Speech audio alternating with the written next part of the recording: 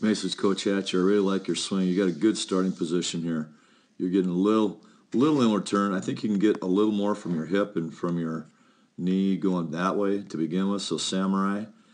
I like the barrel. It's right there where it should be. This is fairly good stretch right here. Your hands are in a good position there, and they stay there. Your head is moving forward a little bit. Could be moving forward a little bit more. But that's going to come when you get better push with your front side. You know, if you go back and then forward, you get better push. Your alignment here is, it looks like it's a little closed off right here compared to where your back foot is. That may cause you some issues as far as getting your hips through. So you may want to work on, that front foot getting a little bit more towards the pitcher.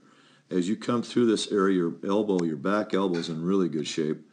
I like that. And then that forces the hands to come through nice and quick. Now, one thing you want to get better at, see that power V? You're a little bit short right there. You want to get that power V extended a little bit more. So, you know what drill I'm talking about. 3/4 serve the tray. We need to work on that more so you get more extension. It's all about connection to extension.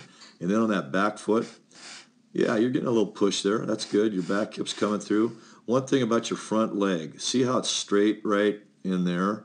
It's straight. We want a little positive ground force in that front foot when it lands so that you have something to push against. And then as you make contact, then that front leg firms up, which it does. But I'll tell you one thing, we'll get you more power if we can get that positive ground force from the front side. Other than that, really good looking swing, man. Way to go.